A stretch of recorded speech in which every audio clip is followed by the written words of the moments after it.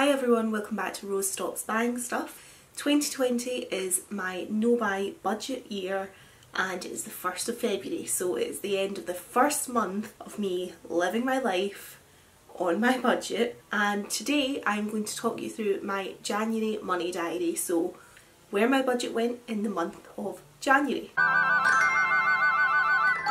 Couple of things quickly before we get into it. If you can hear drilling, I'm really sorry. My neighbour has been at it all day and I need to go out tonight, so this is like literally, I've left it as late as I can hoping he would stop, and he hasn't stopped.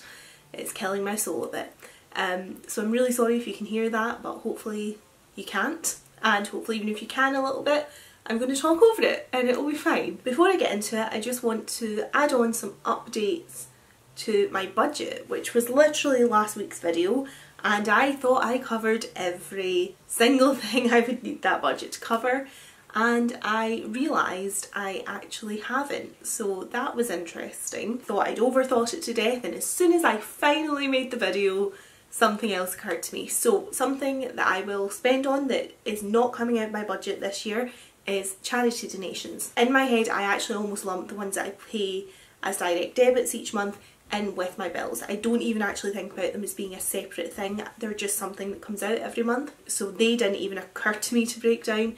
But I gave money to a homeless person a few days ago and I bought the big issue yesterday, and those are not things that I am going to risk being impeded by trying to save money out of my budget for other things. I will continue to donate to charity, it will not come from my budget. However, what I am not allowed to do is I'm not allowed to buy charity products where I could just donate the money. For example, and I should have actually thought about this in my budget, because at the beginning of January I donated some money to the wildlife conservation efforts that are going on in Australia because of a result of the horrific situation that's going on over there, and I donated that money straight over. So Lush have brought out a koala soap and it's really cute and I really want it, and it's eucalyptus and lemongrass, which are just some of my favourite scents, so everything about this soap appeals. But it's £5 or whatever it is. I've only seen it on Instagram, I've not actually gone in and looked at it in the shop, and I'm not buying it because I could donate that £5 straight to the charity that the proceeds of it are going to. There is no need for me to have a product or to justify buying a product when that money could go straight to the charity. However, something like the Big Issue is the only product of its kind I can really think about, but if something else comes up over the course of the year, you'll hear about it in my video. The people who sell the Big Issue will not just take your money. You have to buy the magazine. So I will continue to buy that because you cannot donate that money straight to the person who is selling it. They will not accept your money, so you have to get the product. The likes of the soap, I could take that £5 and donate it to the charity without buying the soap. So I hope that makes that clear, but that's where I stand on charity. The other thing I hadn't said that wasn't coming out of my budget is my Audible subscription, and again it's something I pay out of my bills, and I thought to say my Disney Life and Netflix payments, and I should have really mentioned Audible at the same time there. Again, it's something that I get a lot of use out of, and it was actually, I was replying to one of the comments in my last video, which by the way, thank you so much. The comments have been so lovely, so supportive, so encouraging. If I've not replied to you yet, I am trying to reply to them all, so you will get a reply, but thank you so much, honestly. They've really brightened up my week.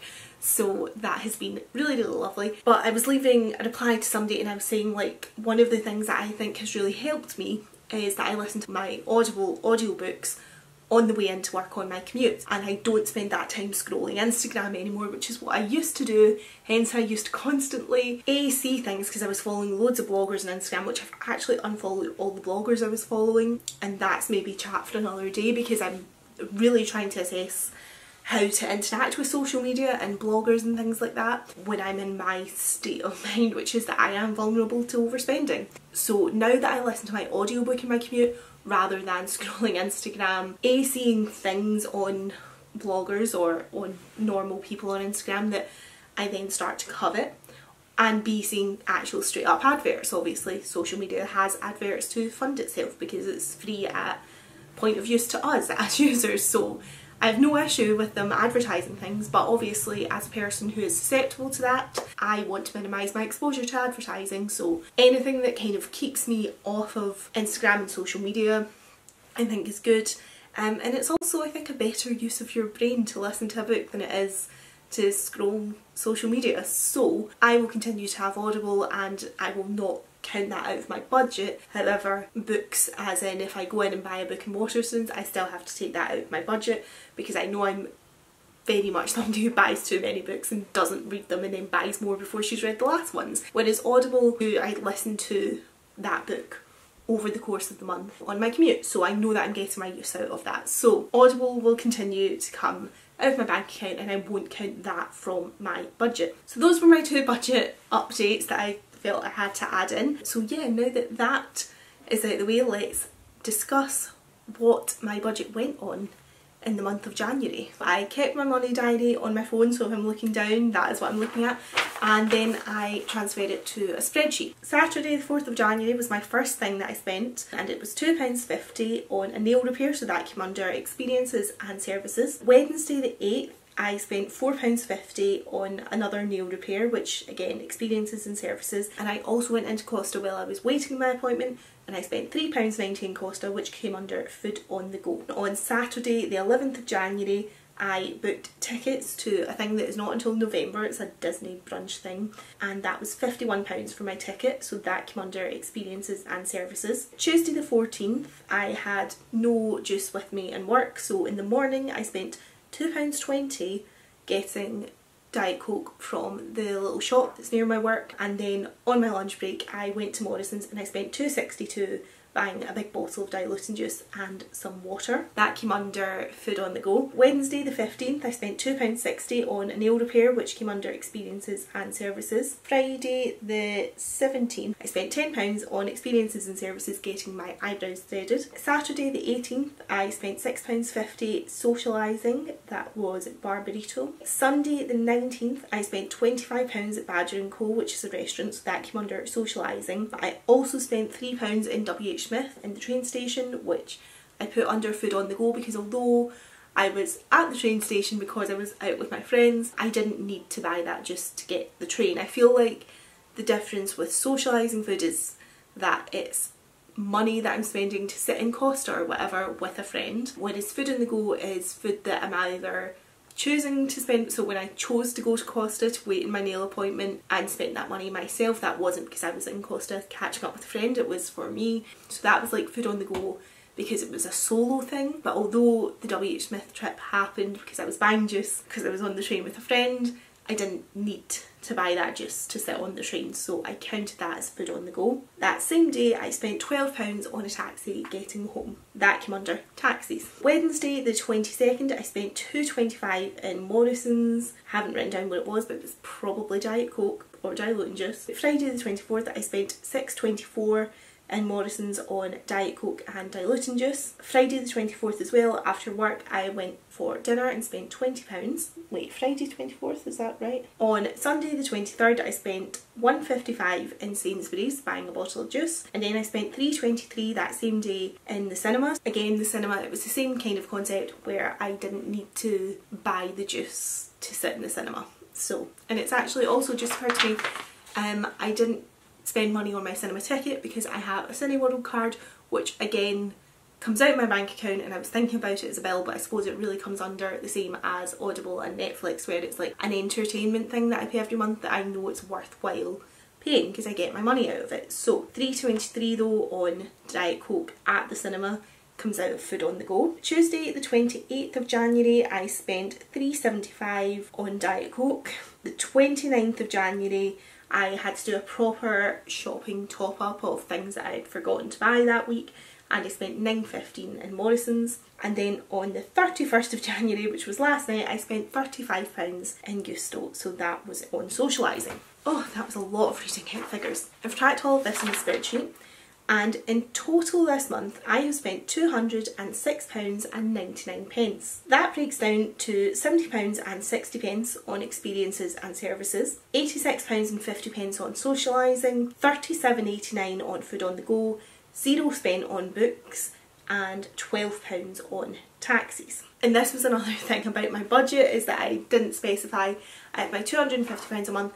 If I don't spend it in 1 month, I can roll it over. For example, I have £43.01 that went unspent out of my budget, which means that that got added on to my £250 for February, so I'm starting my February budget with £293.01. The other side of that is I can't roll money forward, so if I had spent £250 in January, by the 3rd of January I would just have no budget left for the rest of the month. So I can roll it forward if I don't spend it and it can accumulate, but I can't pull it forward before I've earned it. So before the 1st of the month, that money is on lockdown until the 1st of the next month. I hope that makes sense. So let's just discuss my feelings about it. And I'm going to be honest, my feelings are that I am shit scared at this point. I am not sure I've given myself a doable task. This month I have spent £206.99. Socialising was £86.50 of that. Because it was January, every single place that we went for food, so I went out 4 times socialising, and it was out for dinner every single time actually. When we went to our burrito, there was a buy one get one free offer, so it only cost me £6.50 for my burrito and a drink. So what Lauren and I did was we got 2 burritos, 2 drinks, a side of nachos, and just split the bill 50-50, so it worked out £6.50 each. But obviously that would have usually been about, it's not an expensive place to go, but I would maybe have spent like £10 to £12 usually. When I went to Badger & Co, there was 50% off food because it was January. So although I paid for my drinks, and the drinks obviously were full price, the food was half the price it would usually be. When I spent £20 in Hummingbird for dinner with my cousin, and had an offer where they were doing a menu that was 2 courses and a cocktail for £15, I got a Diet Coke on the side, and the £20 was what I left to include a tip. So I should specify that all these amounts include what I paid in tip, which I know is not necessarily the cost of the item, but to me it is part of the cost of going out. So I wouldn't go out, I wouldn't get my hair done or get my nails done or go for dinner and not tip.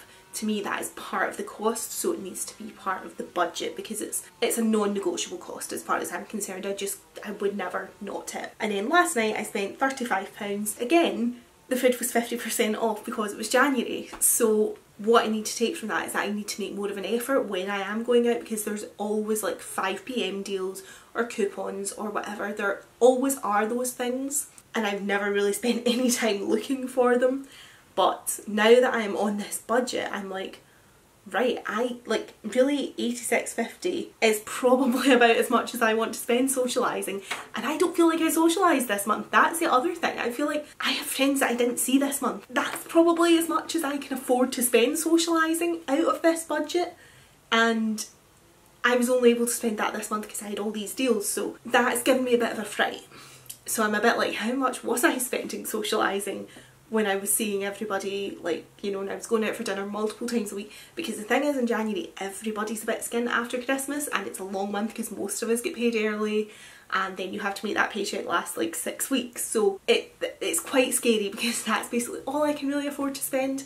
But the only reason I've actually only spent that this month is because of deals. So that scares me a bit, and it makes me realise that I need to be more aware of what I'm spending when I'm out, not just ordering an extra glass of wine when I finish the first one and really thinking about, do I really want another glass of wine, or would I be fine with water or even Diet Coke? And also to look for deals, because there are deals available all year round. I'm not under any illusion that there's not, it's just not something I prioritised. So that is like something that I'm like, right, we need to prioritise that going forward. £37.89 I spent on food on the go. That's the best part of £40, and again, I know I was really good. You can actually kind of see, like, if you look down this column, you can, I took my lunch to work every day this month. So none of this is food. It's more stopping for coffee or buying Diet Coke or buying diluting juice because I've not bought enough during my weekly shop. And you can see the month starts off and there's more gaps, and then it kind of gets into more of an everyday. So I know that this is a lot less than I would usually spend. And the thing is, see, at the end of the second week, I caught myself, my second full week back at work, I caught myself congratulating myself for bringing my lunch in every day so far. I was like, well done you. And not to be like, don't congratulate yourself over small victories, because you kind of have to, but I should be taking my lunch in. That's not really a like well done pat on the back moment. Like, that is like, you should be taking your lunch in.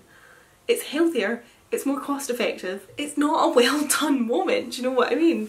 But it felt like one, and in a way it was a well done moment, because it's a huge contrast to literally up to the end of December last year, the amount of times I was buying lunch at work every single week. And again, it's given me a bit of a fright because I'm like, I managed to spend £40 in a month when I know I took my lunch every day. So what was I spending when I was buying lunch out? Even if I did it once a week and it was not once a week, like that's really scary. I didn't spend any money in books this month. I got a couple of books for Christmas, so it's not been an issue yet. I've got loads of stuff to read at the moment, so it's fine. But books are probably something that as the months go on will increase as a percentage of what they're taking out of my budget. I spent £12 on a taxi, so I only took one taxi. Again, that's a really, really, really big improvement for me. I'm definitely somebody who was guilty of being like, I'm too tired to walk up the road, I'll just get a taxi home. Especially if I'd been out for dinner and it was a bit late and it's cold and dark. I take taxis too much, so I'm very pleased that I only took one. But that circles me back round to the last category, which is services and experiences. Now, I spent £70.60 on that this month. I didn't really get any services and experiences this month. That's the scary thing. So I got my nails done at the end of the month, which would usually cost me, depending on the level of nail art that I get, somewhere between £40 and £50. My gran was getting her nails done at the same time and she paid for both sets of nails, which was very kind of her and I'm very grateful for it, but that means I didn't pay for my own nails this month. So if I paid that, there would have been a £50, and if I put £50 on top of that, I would have been over my budget for this month. Like if I spent £50 more, then I would have spent £256.99 this month. So I'd be over my budget. So the only reason that I wasn't is because my gran paid for my nails. And don't get me wrong, if I'd paid for my nails, I would have made sure that I didn't do something else, and I'd have been more diligent about what I was ordering because I didn't get my nails done on the last day of the month, so I would have made sure to claw it back. I wouldn't have gone over my budget. I know myself enough to know I'm not going to go over this budget, but it's really scary that that one thing would have made me go over it. And the other thing is, I didn't get my hair done this month, and I really feel like I've known. I used to get my hair done once every 4 weeks, maybe every 5 weeks at a push. Basically the first Saturday of every month I went and got my hair done, and the way that I did it was that I got my hair done right before I went on holiday in November, and then because I was going away between Christmas and New Year, I got my hair done on like the 23rd or something before Christmas. I wasn't going to get my hair done on the 23rd of December or whenever it was, whatever the last Saturday before Christmas was, and then go on the first Saturday in January. And then I was on this budget, so I actually had an appointment for last Saturday, and I moved it to today would be the first Saturday of February technically, but I've moved it to Thursday night. That again, that would have been £100 this month that I've not spent, that I would have normally spent. And I'm just like, right, so £150 between my hair and nails would have taken me, if I added £150 onto this, I'd have spent £356.99 this month, which I would usually get them done each month. And that would be in addition to buying lunch out a lot, and to whatever I spent socialising, especially if it wasn't January and there wasn't 50%. Like, it's given me a real fright for what I was spending before in a mindless way, and I knew it was going to, because the thing is, I tracked all my clothing and fashion purchases last year, and I knew I was on my beauty spending ban. And although I've included homewares and stationery, which I know are definitely things I was buying, small trinkety things that then end up causing clutter and annoying me anyway, but I know although I've included them as categories, they weren't hugely problematic categories worth huge bits of my money. It's not like I was buying furniture every week. So I know that wasn't eating loads of my money, and I know from what I tried last year that clothing was not eating as much of my money as I thought it was. So I knew that this money was unaccounted for, but it's mad. And the thing is, this £250, as I said, I've not pulled that out of thin air. I've sat down and I've taken away all my direct debits, and I've taken away my bills and my things that I need to pay, and then I've taken away, like, I put money into an ISA every month to save, obviously. I've taken that out of the equation, and then I looked at what I was left with as my, like, disposable income.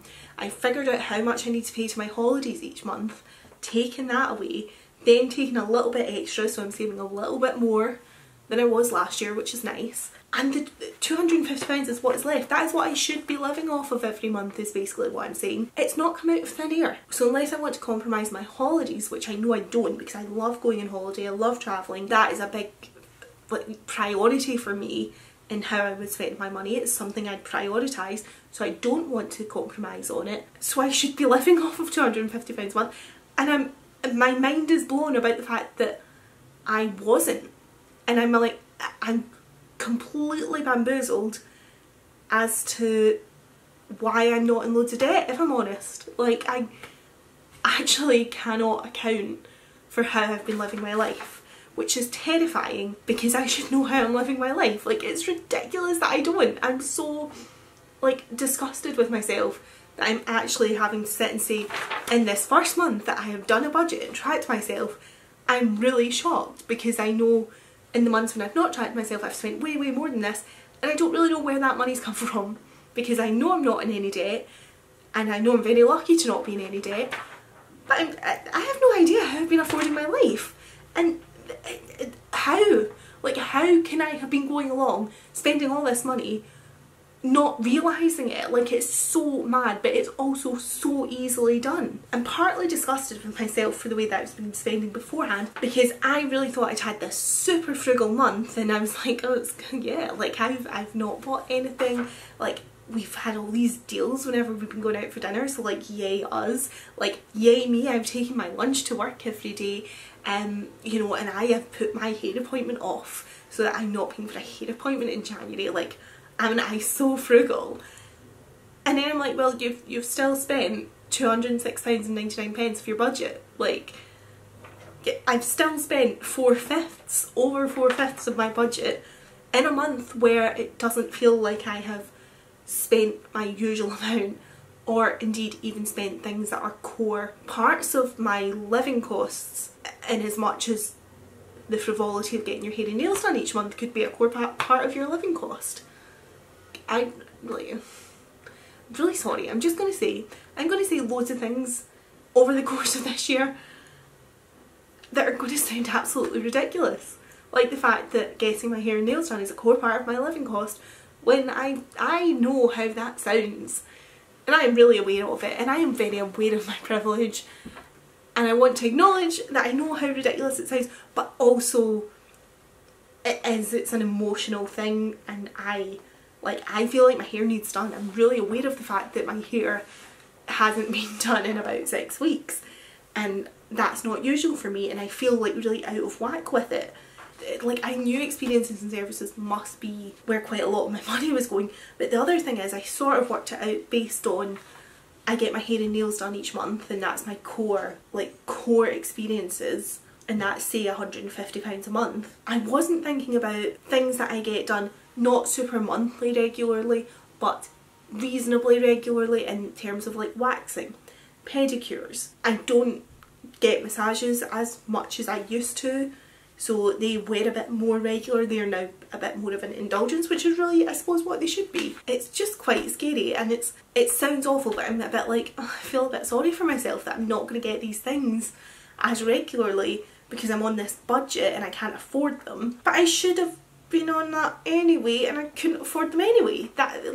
And I realise it just sounds so incredibly like I'm feeling really sorry for myself, but I also know that I'm not a hard done by person, but I do feel sorry for myself, and it's really weird to try and kind of take the lack of logic that is involved in the emotional poor me response and marry that up to the logical thing where I realise I'm a privileged person who has disposable income each month to spend on things that other people don't have enough disposable income to spend on, even if that disposable income this year is reduced from what it was. I don't know, I don't really know how to say what I'm trying to say, but it's not been pleasant reflecting on that at all. It's really been quite stressful. I think the thing is, I'm feeling like it's taken away my inner peace, but I'm also like, well, did you have any inner peace? Because you spent last year being like, I don't know where my money's going. At least this month I know where my money's going. I'm just a bit stressed about it.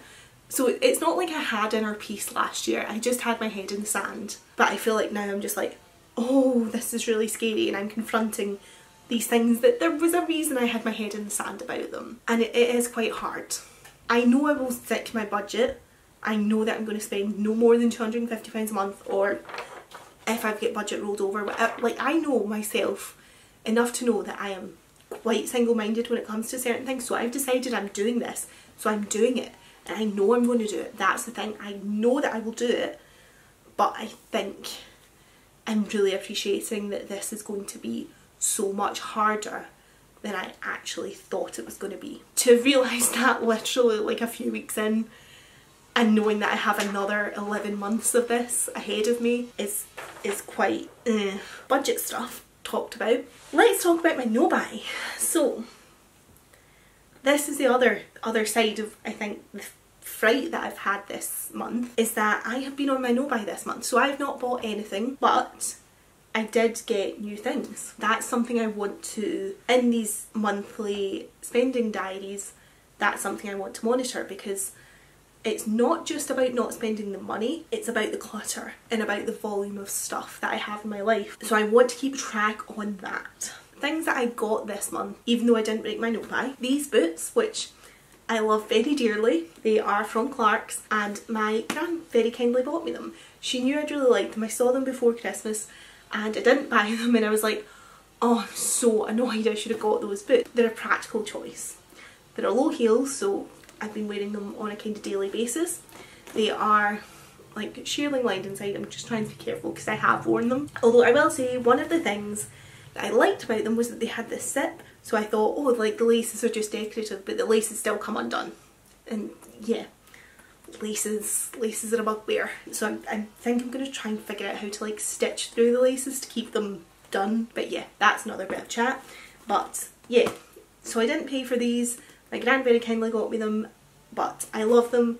I have used them a lot, and I just want to reflect on that statement where I say I have used them a lot, because this is my work desk diary that I brought home for the weekend. But something that I'm doing this year, and I'll talk about this more in my next video, which is going to be a capsule wardrobe video, but I want to make sure that things that I have, I'm hitting at least 30 wears on. So 30 wears is, as far as I'm aware, it came from Livia Firth and Eco-Age, and when you buy something you should think, will I wear this at least 30 times? So I've written down the 4 things that I brought in this month, and I've started tally marking each time that I wear them. So I'm doing this just on my desk diary at work because it's easiest. It's sitting on my desk every day. I only need to remember the things that I've worn at the weekend to add on if I need to add them on. It's not a particularly glamorous or nice way to do it, but it's practical and it's the way that I will actually do it. So as much as I feel like I've had those boots on a lot, I've worn them 6 times in January. The thing is, I wore them for the first time on the 19th because it was the day we went to look at Kim and Lucy's wedding venue.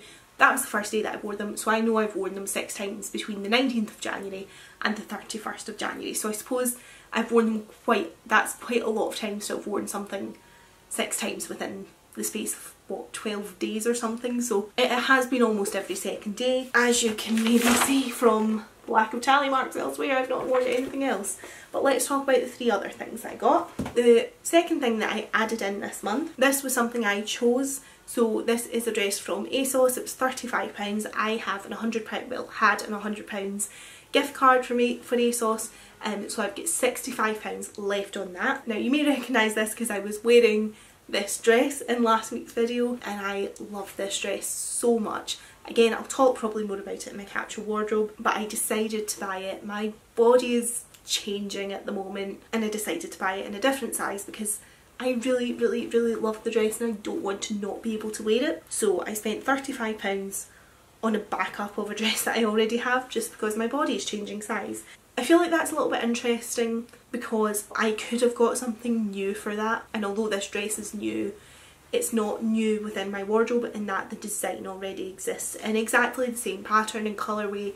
There is nothing new about this. It's the same dress in a different size. I'm quite pleased about that actually, because I think I've really noticed how much I love that dress, and I'm like, right, this dress, the way that I feel in it is the way I want to feel it in everything that I buy, and I know that I like it enough that I don't want to be without it, so I bought it in a different size rather than me using the ASOS voucher to buy something random and new that I might not like as much as the dress. The last 2 were, I got a jumper for Christmas from Marks and Spencer, and I didn't like the fabric of it. I've got eczema, so I have to be very careful with woolly itchy fabrics, and it was just not for me. So I took it back and I swapped one jumper, the value of that jumper pre-Christmas covered the value of both of these post-Christmas in the sale. I'm quite glad that I got both of these. This is a skirt, it's like a wraparound skirt, it's in quite a kind of heavy material, and it's got this sort of floral pattern on it, and then the floral pattern from the skirt is the same floral pattern at the end of this shirt,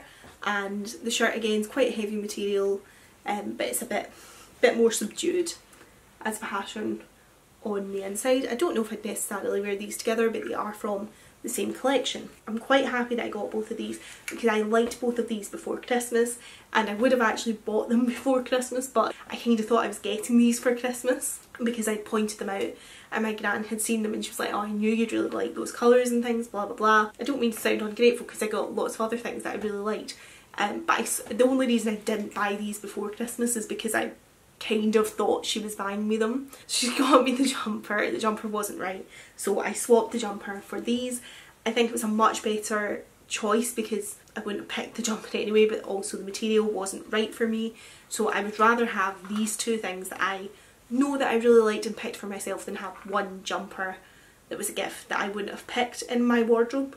I have no regrets on any of my purchases this month. We shall see over the course of the year how many times I wear them. At the end of the year we'll be able to assess whether they were smart purchases or not, but I feel, well, not purchases, smart choices. So I feel okay about what I've got, but what I think is quite scary is that's 4 new things that I've brought in this month. 4 additions to my wardrobe in a month where I don't feel like I bought anything. I don't feel, and I know I didn't buy anything, so I shouldn't feel like I bought anything anyway, but I don't feel like I added to my wardrobe this month, which is ridiculous because I've got 4 new things, but it doesn't feel like I have new things. And again, I think in the same way that seeing what I've spent from my budget, knowing that it's a lot less than I was spending beforehand, and that giving me a bit of fright. So last year I tracked all my fashion purchases and I was feeling quite like, well, I've tracked everything I've spent for a year and I know that's not where my money's going. And it's not a money thing because I know what I spent last year, but I didn't track all my gifts last year and things that I didn't spend my own money on, and I'm a bit like, well, no wonder you've got so much clutter, because in a month where you've spent no money, 4 new items have entered your wardrobe. And it's a bit mad, and I don't know how to, again, kind of articulate what that really means, but although I've spent no money, if I was to have the same volume of stuff at the end of this, or well, at the start of February as I did at the start of January, I'd need to get rid of 4 other items, but I don't feel like I'm 4 items up because I didn't spend my money in those 4 items. It's that part where this kind of breaks down to, like, there's the budget part that is about me managing my money, and there is the no buy part that is about me managing my impulses to shop and the vulnerability that I have to being susceptible to advertising, to wanting to overspend, to emotionally spending. All of those triggering things about the way that I shop, that is what the no buy is trying to cope with by going cold turkey on. But the other side of the no buy is also about the clutter. It's about the amount of stuff, and it's making me realise how much stuff I must be accumulating in my life that I'm unaware of, because if I've not bought it and spent my own money on it, I'm not thinking about it. Hope that makes sense. So yeah, 1 month in, I think it's really starting to sink in how big a change this year is going to be for me. And it's a good change, and it's a change I'm really glad I'm making, because I'm so scared and disgusted with myself about what I must have been spending before when I wasn't doing this, wasn't tracking it, wasn't being mindful, even though I thought I was being mindful last year because I was tracking all the stuff I was buying.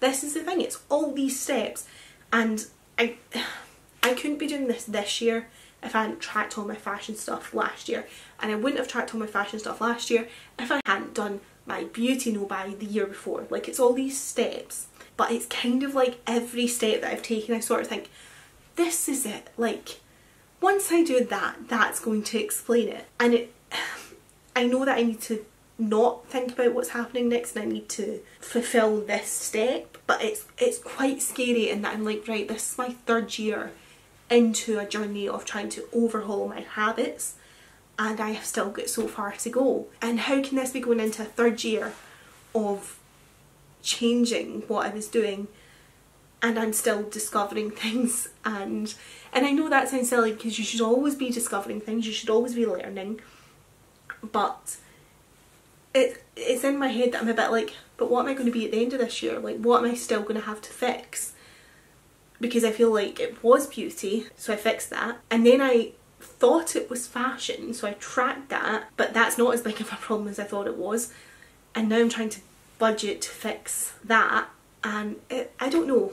I don't mean to sound negative, because I'm glad I'm doing this, because if I wasn't doing this I'd be stuck where I was before, not knowing what I'm spending and continuing to do that, and I don't want to be doing that, so I'm glad I'm doing this, but it is quite overwhelming, and I'm quite worried and I'm quite scared, and I'm a bit like, oh my goodness, the magnitude of what I'm doing is starting to sink in. But I'm also aware that I think it's starting to sink in, but it's probably not.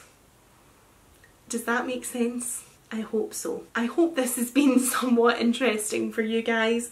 Thank you very much for watching, and yeah, I'm going to hopefully do a capsule wardrobe. My plan is to film this tomorrow. We shall see if I execute this plan the way I envision it. And hopefully if I do, next Sunday's video will be my February capsule wardrobe, where I will talk more about my plans for fulfilling my 30 wears. So yeah, I will see you in that one. Bye!